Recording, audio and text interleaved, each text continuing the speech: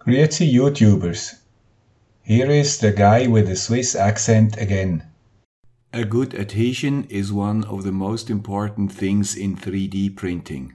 When I got my printer nearly 2 years ago, I tried several things with more or less success.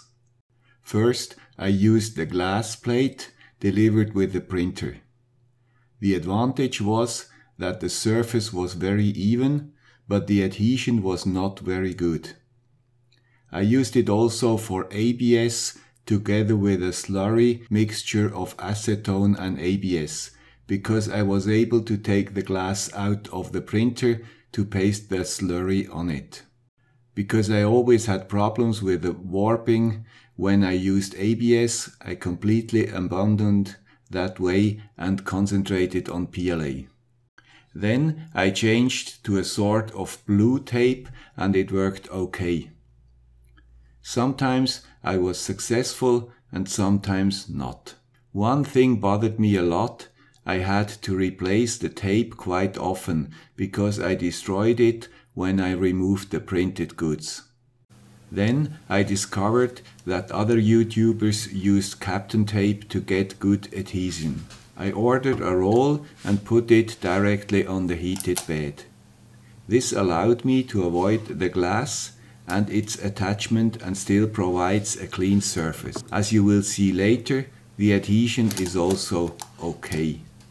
As you saw in my last video, my KaptonTape is destroyed after many months of usage and I have to replace it.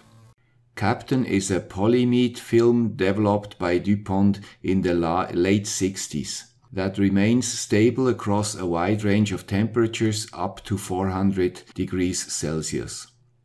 The film I use is very thin and has a very sticky side. It is also quite easy to destroy it if you don't pay attention. But first I had to remove the old film from my heating bed.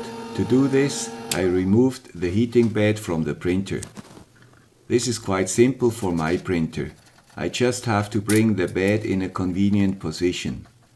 To bring the bed in a convenient position, I start the print, and after the bed is in a good position, I just switch off the printer. From now on, the bed stays where it is.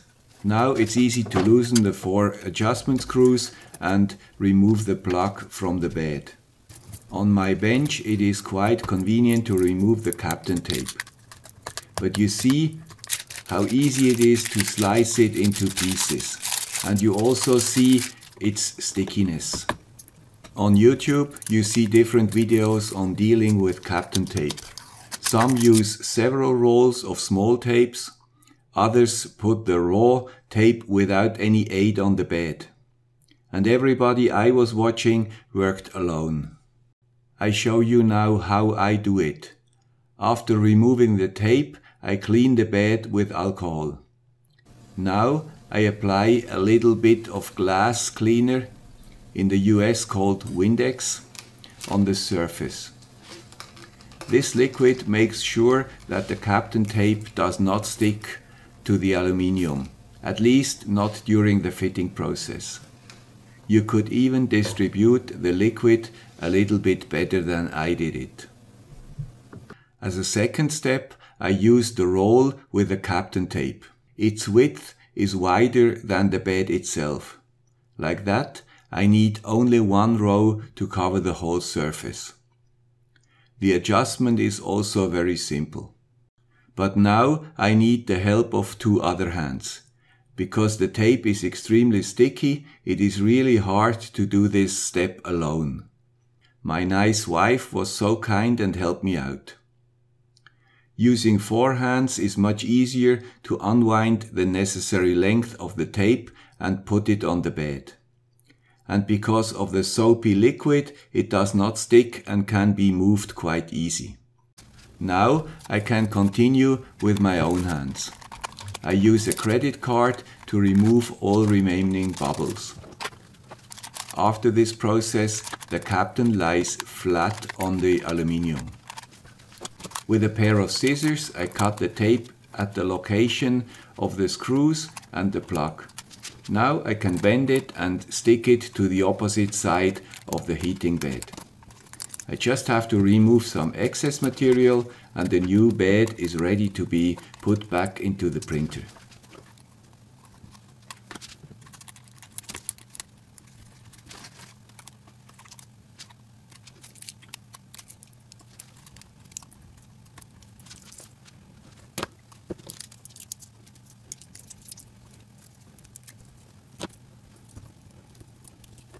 The mounting of the heating bed is done exactly in the reverse order as it was removed.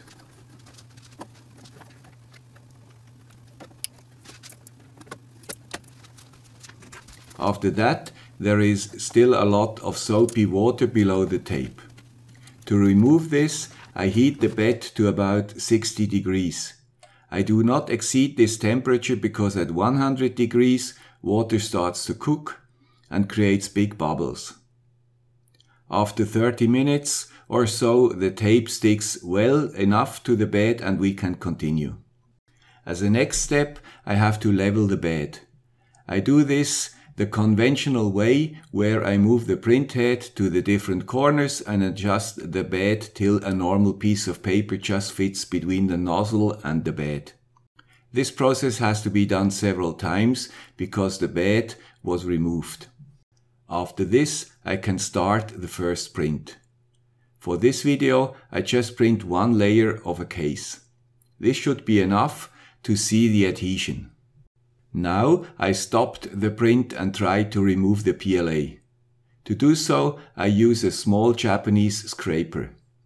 It is thin and has a sharp edge on the front. You see, this first print does not stick very well and can be quite easily removed. For sure, I could adjust the distance between the bed and the nozzle to get better adhesion. But I discovered a simpler way of getting more adhesion. I bought the cheapest hairspray I was able to get and sprayed a little bit on the Kapton.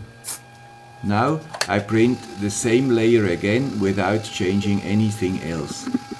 The bed temperature stays at 60 degrees. The result is much better. The adhesion is much stronger. And it is not necessary to spray the bed after every print. The effect of the hairspray lasts at least for 10 prints. This is, of course, also because the footprints of the different parts are not always equal. When I see that the adhesion gets weaker, I just spray a little hairspray on the glossy areas. I use this simple procedure for all my prints. The only problem I discovered is that the adhesion sometimes is very strong and it is not easy to remove the goods from the bed. But this is always better than discovering a big mess in the printer because the part lost adhesion after 5 hours of printing. So, in the first video, I showed how I switched the printer automatically off after it finished its work.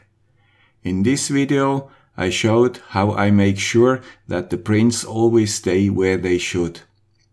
In the last video, about 3D printing tricks, I will cover the topic on how I produce my files and how I get it on my printer.